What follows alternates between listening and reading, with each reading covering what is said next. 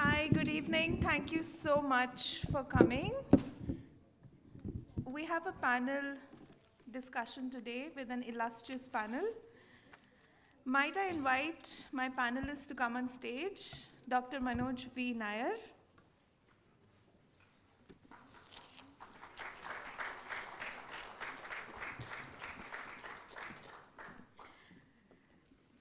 Dr. Nair is an Indian Forest Service officer by profession. He's a wildlife biologist by training and a naturalist by inclination.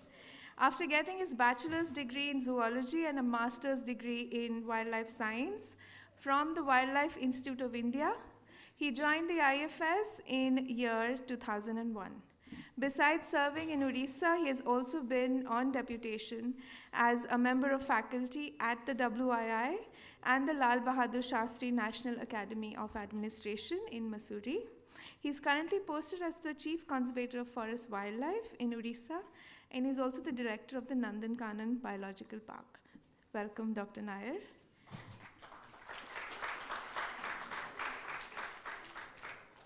I'd like to invite Abhiram Shankar to please come up on stage. Abhiram Shankar is from Trivandrum in Kerala. He was initiated into birding in 2007 in the Shola grasslands of Shenderni Wildlife Sanctuary, and he's traveled India extensively in search of birds. He is equally excited to keep track of avian movements in his local patch and yard. He is an active e-birder, enjoys speaking about birds and enjoying traveling to see them. He is an Indian Administrative Service officer, and he currently resides in Mussoorie in Uttarakhand.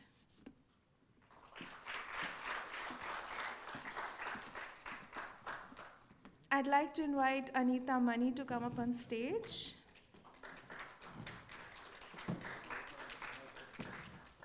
Anita lives, works, and birds in Delhi, and it's from Delhi that she runs the Indian Pitta, which is a book imprint with Juggernaut Books. It's India's first imprint dedicated to birds conservation and policy making for birds and conservation. She also writes on technology and communications, and she used to run the operations of a communication software company. Her work journey is something like that of a migratory bird. She has oscillated from writing, first for the Hindu Business Line and the Business Standard, and then she moved to a corporate career. Now she's back to writing and mentoring other writers. She also ran for several years a publication called Child Friendly News, which was for children, a news and current affairs publication. My fourth panelist is Pia Sethi.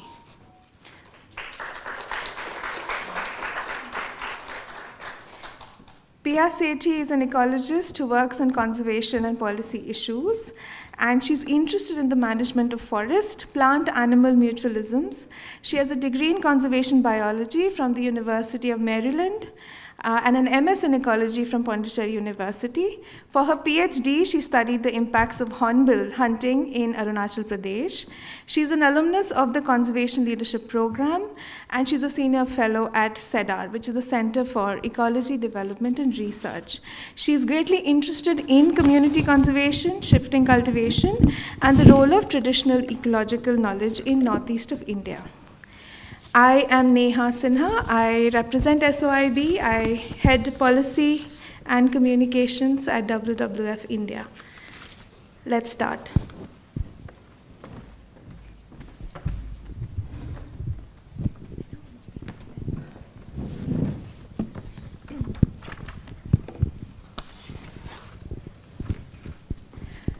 Thank you all for being here.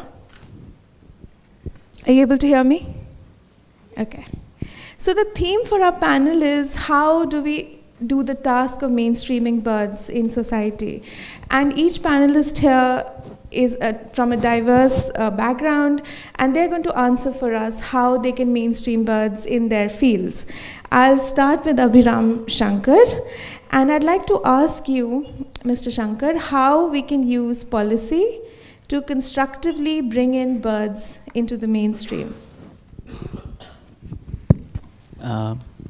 Afternoon all, and thank you, Neha. So I'll start with a disclaimer. Even though I'm from this service, I represent my personal opinions here, so those things matter. So I'm talking on my behalf. Okay, I'm not representing the government or something.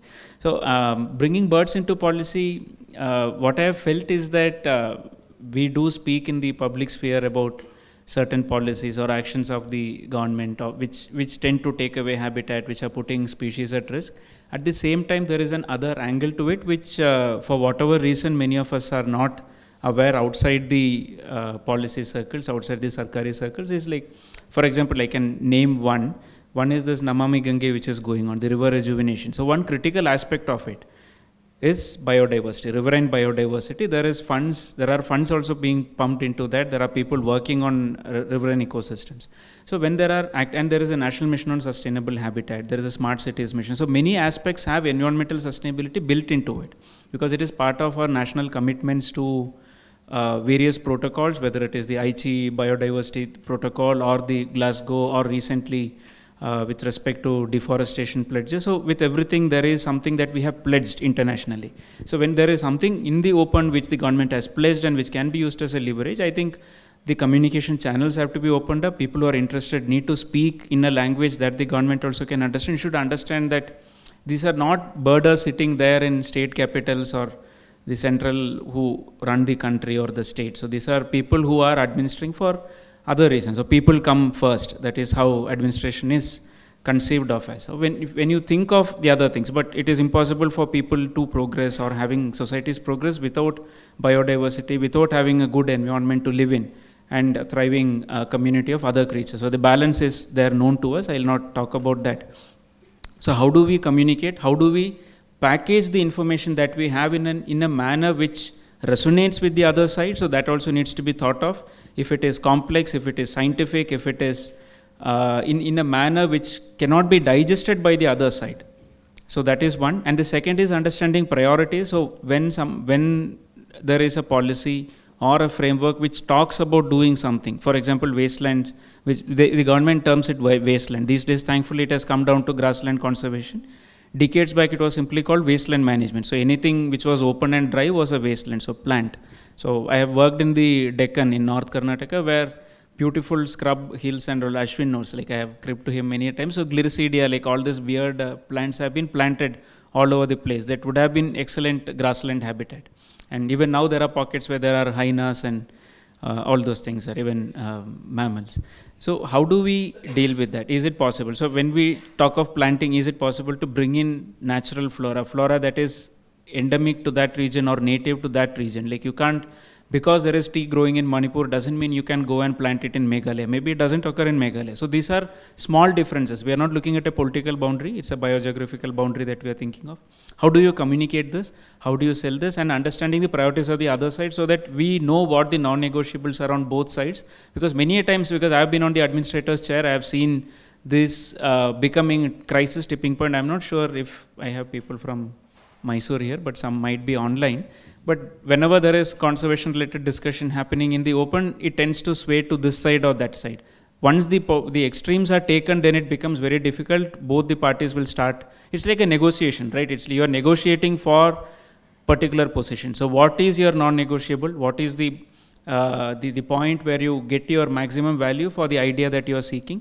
That needs to be thought of. I think that is where we need to improve upon. There are people who do it well, but it's not easy. I'm not saying that if it was easy, then we would not have been having this question posed or talking about it. It is difficult, but needs broaching. And Praveen is aware, like Hoskote, I have been chipping in, but Praveen and Subbu and all have been working quite a lot on preserving one lake outside Bangalore, those who are familiar with Bangalore.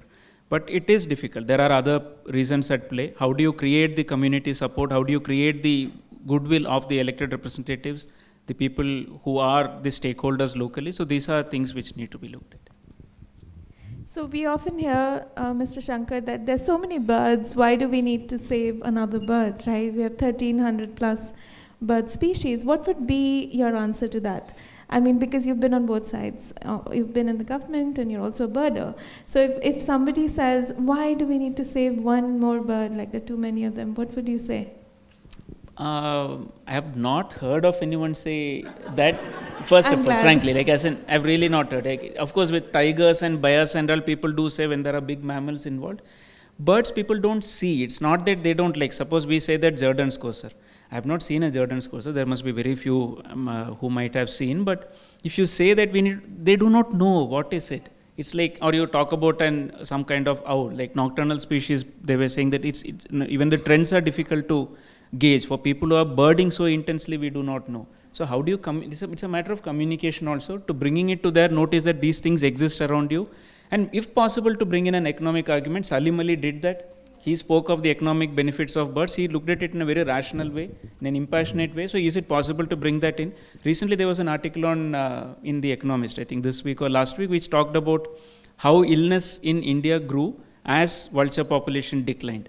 So, so these are all studies from here and there which can be helped to support seed dispersion. So there will be plants which are sacred. There are trees which are sacred, which are useful, which depend on certain frugivorous animals or birds. So is it possible to bring that? The moment you say frugivorous, they'll be like, okay, some scientist has come. No, it's going to be too much. So how do you distill it in a way that a common man understands? How do you touch the emotional chord, or maybe the basic senses of that person?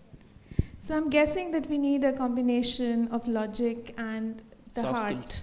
head and the heart. So my next question is for Anita. Anita, what way should we use to take birds to the youth? Because as Abhiram said, we don't know which birds we have. The common person does not know. She doesn't know how many kinds of birds we have. Because you're a publisher and you're also a communicator and a writer, what would you suggest is the way or kinds of ways that we can take birds to the youth? Okay. Well, I think one thing we know for sure is that there's a huge amount of interest in birds among young people. A few years ago, Delhi Bird Club started a small club, a junior version of itself for young people, and the walk saw a huge response from young people from all over the Delhi NCR. And I think in Bangalore, the Early Bird program has had fabulous feedback from scores of young people who sign up for its various online programs. I think that's, so that will tell you that, and there are books about birds which are now coming out for children. DK had a series of field guides for young children a few years ago. And I think Zai has written a lovely book on her memories of Salim Ali, on Salim Mamu and me. And all these books are doing very well. So which should tell you that there is a huge interest, which is the really good news. And I think much as we like to think, I was until recently the parent of a teenager, we think that they can't be wrested away from mobile phones and devices, and I think they can. I think birding is a great way to get young people outdoors, and it is addictive, as all of us who fell into this deep dark hole called birding, it is extremely addictive. So yes, so I think there's great amount of interest for one, and so how do you tap that interest, which is what you're asking. For me, the first answer is, and will always be, books. And I think, and I want to step back and look at not just youth, but the general public. And you look at what Silent Spring did when it came out, and it was a quasi-academic publication, but it changed. It catalyzed the EPA Act, it brought in so many changes, but public opinion seemed to matter so much. And it is all catalyzed by a book. I think given the issues that we have in India today, India is ready for its Silent Spring moment. And I'm really hoping somebody will write that book. I think Aarti Kumar Rao's book is a great step in that direction. And I think we need more books of that kind. And selfishly at Indian Pitta, I hope I will publish some of those books. And I'm looking forward to publish some of those books. So I think books are a great way to get the message across. But for young people specifically, the visual medium is really, really important. And you look at the kind of work that Sustain is doing in terms of the way they've gone visual with a lot of their storytelling. That's the way to reach young people. And in another way to answer your question is, how do we do it? And I think there I want to talk about specifically the fact that, take the analogy from television. A lot of us have Netflix, Prime, we have Star, all the other channels, but viewer interest is always program-driven and not channel-driven. It's about a program that gets your interest. In the same way, in many of these cases, young people might not be able to read through the SOIB report in great detail, but they would be very interested in species. So you have to drill the message at the species level. And I think, for example, in Delhi, and I think the report talks about birds of priority for conservation at the state level, which I think is really, really important because that changes so much with every state. And in Delhi, if I may say so, I mean, one of the birds is the skimmer. Yes. And I think a campaign like Save Our Skimmers, very specific to Delhi, would catalyze a lot of interest in young people. And I'll end by just saying that among urban youth, and I will not speak for anyone other than urban youth, since they have been the people I've been primarily interacting with, there's a lot of hunger to make a change, to make a difference. And I think it's about tapping that hunger and catalyzing that emotion. And the tools are, I think, all in front of us. And the data is in the report. Yeah. Thank you. One of the first departments that people think of when they think of wildlife conservation, birds, mammals, is the forest department. And the forest department is called, if there's a leopard, whether it's a negative thing or a positive thing, it's the forest department that's called. So my next question is for Dr. Nair. Sir, how do we operationalize some of the findings of this report with the forest department? Because one of the recommendations of the report is to have more systematic monitoring done by the forest department. As an avid birder and a naturalist and an administrator yourself, sir, what would be some of your suggestions? Thanks, Neha. First of all, before I actually get into the meat of my answer, I was just blown away by the presentation that was done. So we had a sort of a peek sneak at the report that was sent to us earlier. That itself was very impressive. But when I saw the background work and the app and the website, I was just blown away. In the sense that I mean, it is such a phenomenal amount of work that is already there. And big hand to all the people involved. I don't think even in many other countries, actually, we might have something similar. Maybe, I mean, I was there. Anyway, so I'll come back to that question. So it's amazing. It's hats off to you. It's up to us now us in the sense, all of us to now think about how we actually make use of it. So now I come to my answer per se. So I've always wondered about it actually, because in fact, during one of the initial meetings that we had, I think that it's not the lack of information per se that is the issue. We do know quite a lot of what needs to be done. It's how to actually get onto the brass tacks, how to institutionalize it is the problem. So I think I'll just quickly go through some of the thoughts which I was thinking about as to what as a natural resource manager or as a forest officer I should take back from this report while I was going through it initially. I think first and foremost, see, all of us understand that the forest department or the MOEFCC and the state departments put together literally control huge swathes of our country.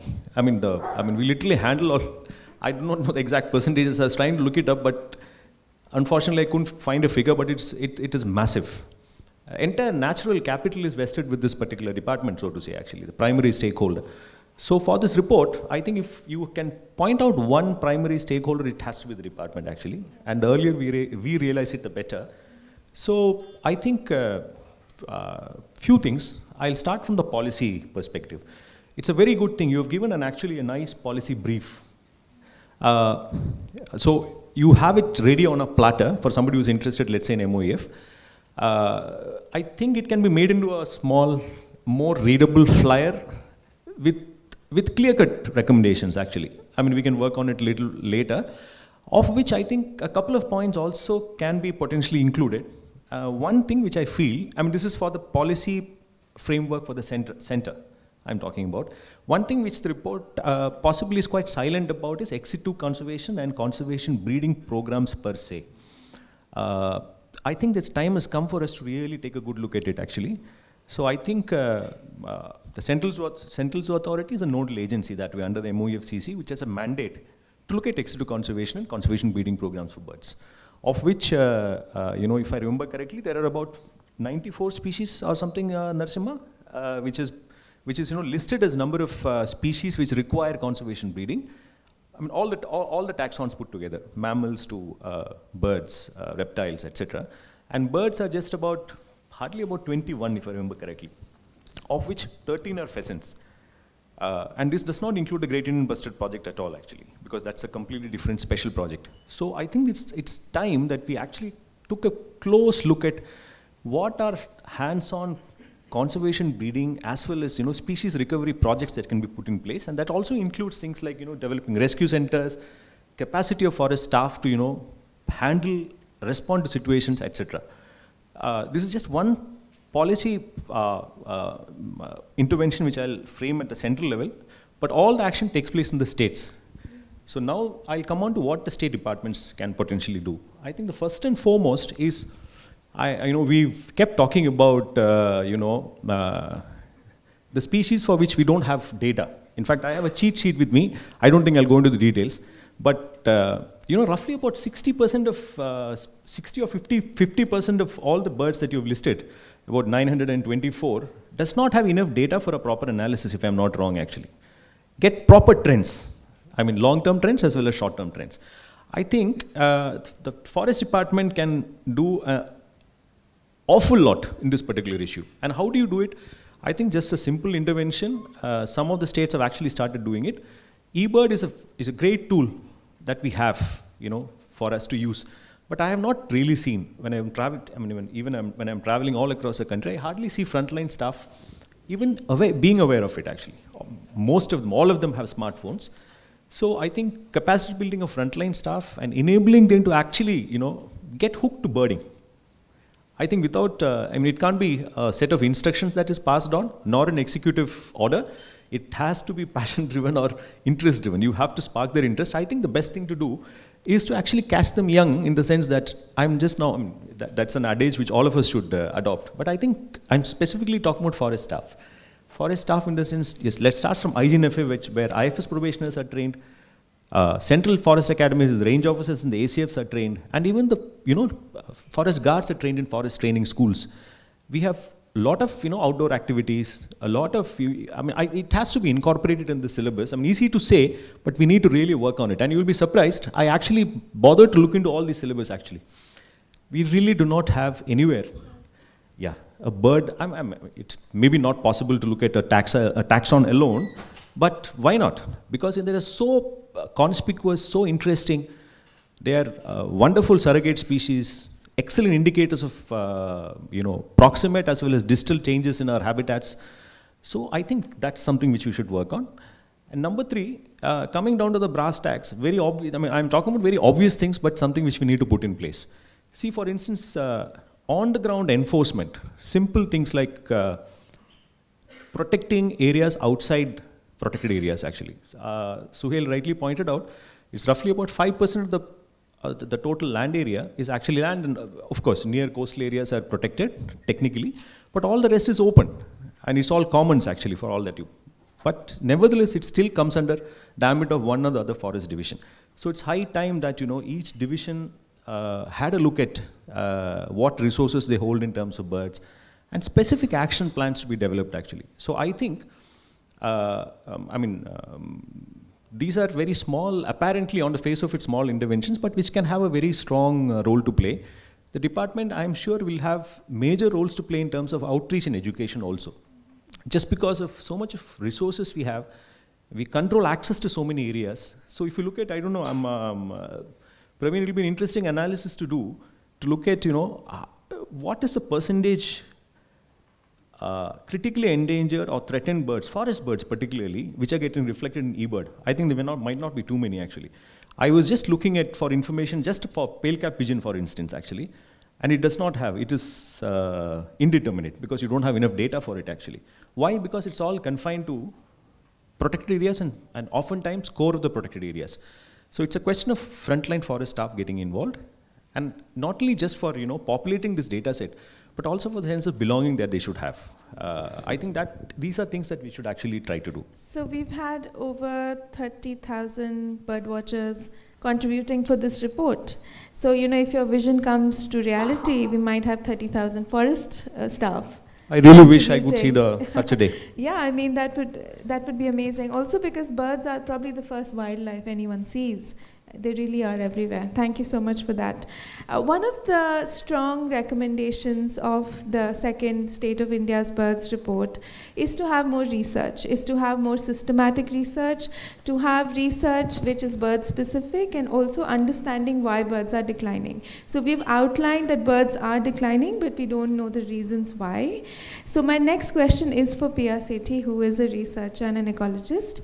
What in your vision would be the main takeaways for the research community based on the SOIB2? Right. So I think researchers are ones who are going to read the report from cover to cover. And probably amongst all the audiences, we'll be looking at it just in terms of all the information which is available. And this is actually a very, very deep dive, not only in terms of which birds are prioritized, high priority in terms of conservation or low priority, but what's amazing is this particular report outlines a number of threats, and it identifies research gaps and areas where more research is required. So for example, I don't know how many of you were here for the earlier presentation, but insectivores, for example, are declining, and we don't know why. Raptors are declining. So what are the causes? It's poorly understood in India. Could it be because of pesticides? Is it because of the quantum of insects they're eating? So actually I found that this particular report was full of information for researchers, which researchers can actually use as a process to guide them. And I know a lot of us would like to work on charismatic species, but what's interesting is here they've outlined some of the common species, why they're becoming more common. And that's really interesting in terms of understanding what are the factors which are actually promoting. Is it disturbance which is promoting some of the most generalist species? So there's actually a wealth of information to be taken away from here. And what's particularly amazing about eBird is just the canvas of coverage. Now, as a researcher, it's almost impossible to get these large data sets, you know, spatial temporal data. It's such a boon. And as you said, you know, this is based on 30,000, 30 million records, 30,000 researchers who've actually contributed. So there's a lot which can be done in terms of citizen science and in terms of research. And one of the takeaways from this is how important it's actually to do long-term ecological monitoring, as well as smaller scale studies to understand what are the impacts for particular bird species, what is happening to the ecosystem which is actually threatening them, what are the factors, is it climate change, is it an amalgamation of factors, is it deforestation, is it monocultures, is it toxins in the environment. So there's actually a wealth of information of what can be carried out, and it's important for us as researchers to actually be able to do it. But we also need a very facilitative, enabling policy environment and a legal environment which actually gives us the scope. So I know as a researcher, it's often very difficult for us to get permits in time. We write our proposal, we get funding from the funding organization, and then there's such long delays in the entire process that it becomes really difficult. So you're always looking for, you know, facilitation from the government and others to help you start on your work. So those are some of the issues which we need to be looking at. And also it's really important that conservation is driven by good science. I mean, it shouldn't be up in the air. We need to make sure that whatever recommendations we give are based on good science. And even in terms of the working plans that we have or the management plans that we have, we need to ensure that birds also play an important role. They are not, I mean, they're not considered to be, you know, large carnivores and very, very charismatic, perhaps to some. For us, they're really important. So we need to ensure that all these reflect how important science is, and we need to have an atmosphere which encourages science, because we can't talk about conservation, we can't talk about protection of our ecosystems unless we're able to do that kind of research which is required. So that's really, really critical. I think one of my takeaways from all your answers is that it's up to us to make birds popular. It's up to us to have everyone catch the birding bug, so to speak.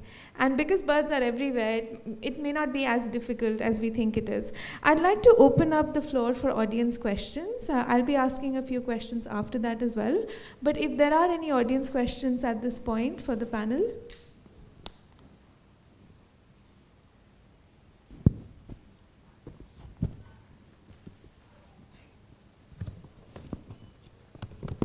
There's a question at the back.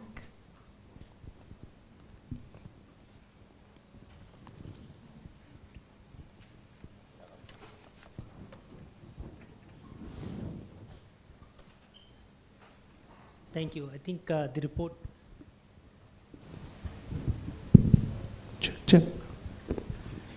So congratulations on the report. This might be a very naive question. By the way, I'm Binay Panda from Jawaharlal Nehru University. I heard that it's not true that all the bird species number are going down. Some numbers are also going up.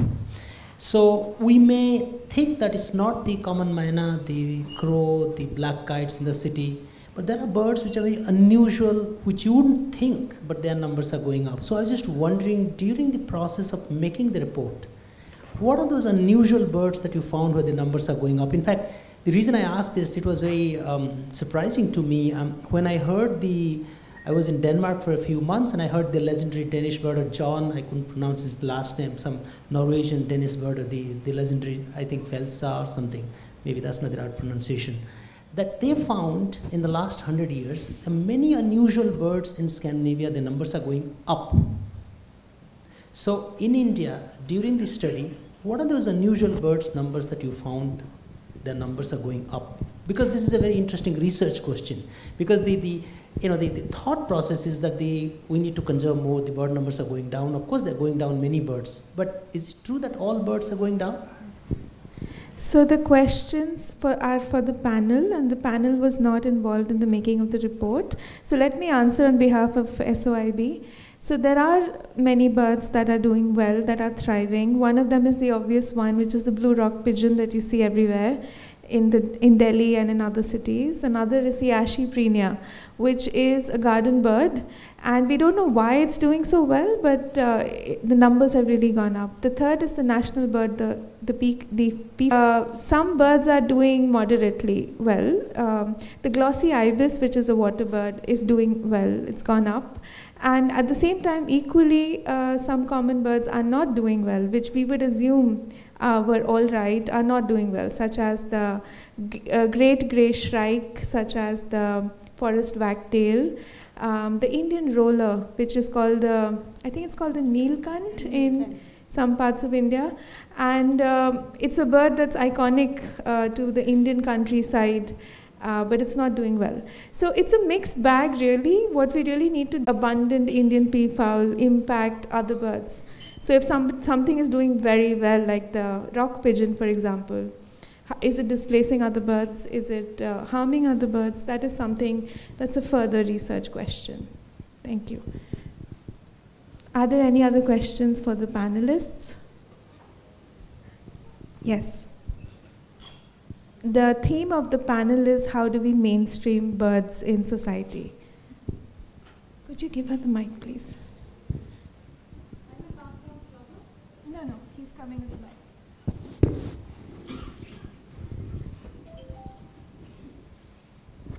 mic.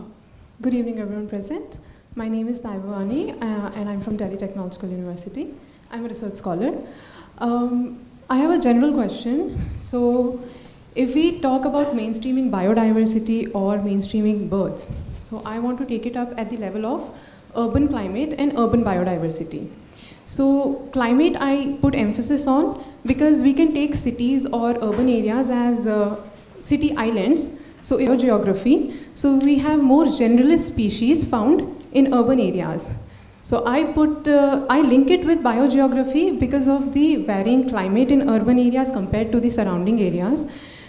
And the biodiversity aspect also, birds or say urban birds, urban biodiversity would have a success in the future if we include more of urban vegetation biodiversity or more of native biodiversity, vegetation biodiversity in policy making for urban planning. So what will be the future of birds and even small mammals for that matter? Would you like to take that, Mr. Shankar? And Dr. Nair as well, both of you.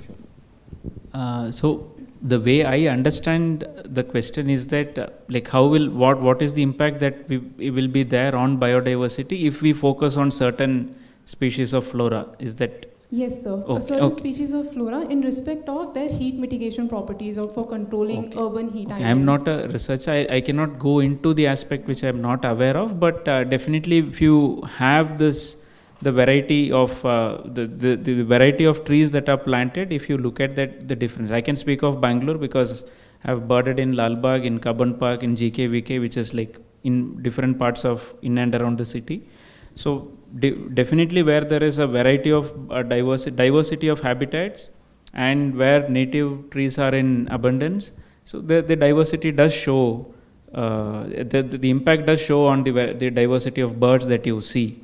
So I think that is there, and the more ornamental and fancy kind of things are there, lesser it is. And people feel that, I have seen from conversations, people generally point out saying, oh, you're a bird watcher, see there are parakeets here. So you see all the softwood trees, gulmohars maybe, lot of parakeets and mynas, roosting sites, and also rain trees, for example, like large numbers, but diversity of species is less. That is my experience. I can't support it with data because I do it out of joy, so I don't have data other than what I have logged on eBird. So, but this is what observation wise I can say. Maybe you can add on. I didn't catch your name. Daivavani Krishna. Okay, Daivavani. So obviously a complex problem, and you asked a complex question actually.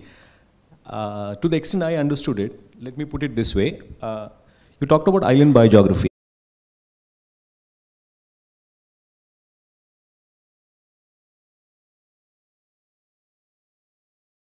Limited to a more elite class or an upper middle class, or people may not have, free and equal access to this. So how would you comment on the role or representation or contributions of people, say, in more rural parts of India? And I don't know, maybe this is for people who worked on the book also, where, what regions the contributions came from. I was just interested to know that. But yeah, that way, how can we include, or what is the current role or the future, or just your comments on that?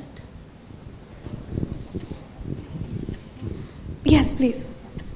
So, one is this is the common perception that bird watching is elitist because equipment is expensive and, the gear is expensive and it's largely urban. I won't comment on the data from... People watch birds, but bird watching, like, I don't know where the distinction is. Well, yeah. That's the question. Do we have to make that distinction? Yeah. Because, you can watch birds with no equipment. I mean, I think we all began that way. And you can... I'm not sure about the data and whether how much data came from rural, urban. I'm not in a position to answer that. But I do know that the interest in birds, I think, goes beyond equipment and the so-called birders, as we define them. And I say this very simply because I've been working with children and children who write in about birds, and we've run a whole bunch of columns and contests. And I remember though we had hundreds of entries from all over India, from remote parts of India, where certainly there were any equipment and stuff, but they were simply writing about the birds and animals that they saw and they were engaging with. So I think sure, they're not able to contribute to the scientific inquiry like eBird, they're not on those platforms, but I think everything has to be seen as a nuance of a step. It's not a binary to go from A to B, there are gradations, and I think this is part of the process. Yeah, I'd like to. So in some ways I agree with you. I mean, whether it's access to technology, although eBird and all are now on go. And actually, we had started a project in Nagaland where we were working on community conservation and trying to promote awareness about birds with local communities. And what we found was very, very effective was when people volunteer. They could be researchers, they could be any experienced birders, all the people in this room, they would actually visit these areas, hold training programs, have capacity building, and it could be in numerous ways. So for example, if people were taking up bird ecotourism, training in terms of things like marketing, for example, or actually keeping accounts. So I think that's a role each of us can really play, because we found it to be very effective. People would pay their way there, and then they would look at the birds, they would document the birds, and they would hold training programs. So I think that's one of the ways in which we can ensure that it becomes a lot more inclusive. But like Anita said, I don't think there are barriers to birding, and that's one thing about birds, it's very accessible to everybody. But yes, I do think we need to put in more training and capacity building efforts into the process. My next question is, okay, Chetan. Can somebody give him the mic? Hi, I'm Chetan Agarwal. It's very directed to Manojji here. What would be could there be some takeaways from this kind of analysis for the management practices which the department uses, either wildlife or territorial areas, both in terms of while logging is done, areas which, if certain species require certain types of trees or dead or fallen and all that kind of, and also when planting is done, which is a huge exercise done across the country every year. So can we plant in a way that it's more bird friendly? Yeah. Thanks for that question, actually, Chetan. So I'll approach it in two ways, certainly. One, I'll come to the second part of the question first, planting part. I think what is happening right now is that we have a fetish for planting right now. We're planting everywhere. I think the National Green Mission, the amount of funds that is being, just pumped down into planting per se, is not a really good sign, actually, as far as I am concerned. So this report particularly focuses on what I call ONEs, or open natural ecosystems, actually. So as Suhail rightly talked about, we have so-called blanks in the middle of forest.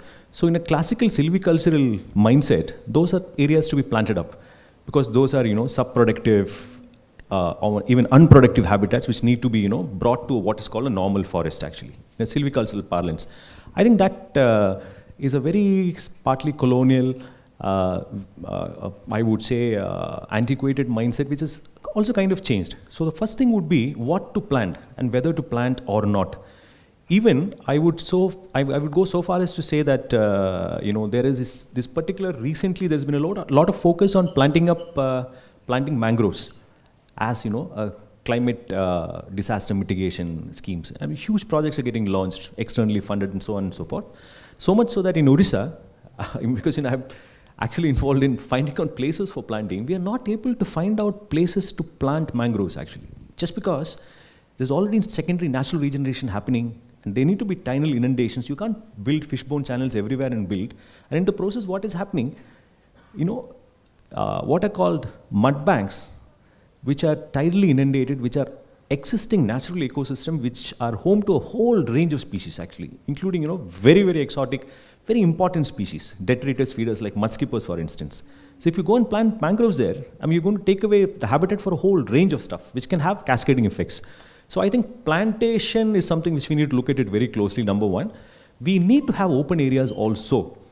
I mean, I'm not talking about an ecological perspective. Edge effect is very important. We need to have, what's called something like a disturbance. If you look at the disturbance regime, it has to be in a medium disturbance format and so on and so forth, actually. So I think that is one. Number two, coming to your first part of the question, the 2014 Working Plan Code has already brought into picture a lot of wildlife-friendly, extension of logic, bird-friendly, measures, which is already laid down. For instance, there are several, standing trees standing snags for that matter. They are not to be felled. Earlier, it used to be considered as things that had to be taken out, weeded out, because it harbors, silviculturally important pest species of beetles and so on. So now that's not done. In both sides of a stream, there has to be a strip of 20 meters that has to be left. There are, you have to do a sample plot and evaluate the density, not only stand density, also the vegetation diversity of that area. And if it's so beyond, a bit higher than a certain point, that has to be included under what is called a protection working circle or a conservation working circle, and not in any felling series and so on. So 2014 code has brought into the light a whole range of prescriptions already, which I think is kind of taken care of. And slowly we are moving away from a silvicultural production forestry framework. Now what we need to be very cautious about is a whole range of other mega projects coming in, like for instance, from other sectors, like the urge to be self-sufficient as far as edible oils are concerned. So your palm oil cultivations coming in a big way in the northeast actually, which are replacing primary evergreen forest or even secondary fallow, jhum fallows of various ages. These are some things which need to be very very careful. I think these are two concerns which I think the department has to look at it very closely in the coming years. Thank you. I'm going to move on to my question now for the panel, and let's try to end on a happy note. What is your favorite bird memory? We'll start with you. Tell us a bit about your favorite bird memory. It could be, a story of loss, or it could be a story of hope. And give us the gory details, the place, the bird, how you There felt. is a pre-birding. I started birding in 2007. So there is a pre-birding memory, and there is one when I started, immediately when I started. So pre-birding is, I used to hear three sounds, like I'm from a small town in Trivandrum district. So three sounds, now I know, one was shikra, the other was pale-billed flowerpecker, and the third was white-cheeked barbet. So I would hear these three birds. I did not have a binocular, I had nothing. So somebody was asking about equipment. So that was a time when I was generally intrigued about anything that moves or crawls or climbs or whatever. And I was in primary school. So I used to wonder what bird is this? What is this sound? Because it used to be so close, but so invisible. Like I could never make out where the shikra was. And the joy that when I found out that when I saw the shikra the first time, it had a calotis in its talons. The first time when the flowerpecker came to the window because it saw its reflection to peck and went back. And the white-cheeked barbet, when it came to the papaya, it was an overripe papaya there, it came to eat. So those three were like extremely joyful to me because I finally saw what I was searching for. I did not know the name. I saw that, okay, this is this bird. I thought it was some falcon, whatever. Like I did not know name. And when I started birding the very first day, 2007, first week of April, with Wobblers and Waders and organizations, so they said, okay, volunteer for the bird survey. I went there in a wildlife sanctuary in the neighboring district, Western Ghats. So the first bird, like we were on our way to a Shola part called Pandimutta. So we were on, and I suddenly see this orangish brown bird. Then a flash, it opens with a lot of black spots and stripes. And people are like thumping me and like saying, you need to give us a treat. I saw a Malayan night heron. I did not know that that was the first bird I see when I go for a... So I had no idea about forest birds and all those things. So I see this and I thought it's another bird. We always look back at the places we went to when we were not bird watchers, and we feel so bad that we missed all those birds until the time we became bird watchers. Thank you. Yes, Dr. Nair, tell us your favorite bird memory. Well, you really put me in a quandary actually, Neha. Because I've been birding since I was a small kid actually. Like I was telling Suhail that I must be having notes from 86 onwards actually in small notebooks. Anyway, and I've been lucky to do as a profession something which I love doing, which has given me a lot of opportunities to travel all across and whatever. So it's so many memories actually, it comes gushing, but I think if you were to ask me to cherry pick one, then that has to be a very exotic memory dating back to 2018. So when I had this, really I was very lucky to be part of the 37th Indian Scientific Expedition to Antarctica. So we were sailing from Cape Town, and one of the mandates, because I was there as a scientist, and one of the mandates that I had was to look at distribution of pelagic birds across latitudes actually, from Cape Town all the way up to coastal Antarctica. So, once you set sail after 3 or 4 days, you're in the middle of, the extremely vast Southern Ocean, and you are in a huge vessel, which gets just absolutely tossed around like a small, matchbox. So it's a very atmospheric and a very elemental landscape actually. So, I was standing in the poop deck of our vessel, trying to look at, I have this data sheet, trying to fill up the data sheet. And then suddenly one day, wandering albatross made its appearance actually. I used to see, of course, several species of albatross that one used to see, but a wandering albatross just came, this iconic species just came, and it followed us for 2 days. I mean, it was following the ship, because in the middle of nowhere, there was absolutely nothing. And there would be just this ship and this bird. And I would be just standing at the poop deck with my binoculars and my camera and so on. And at times what it would do, it would just fly past. Just fly past at very low height. And fly past you. And with absolutely still wings.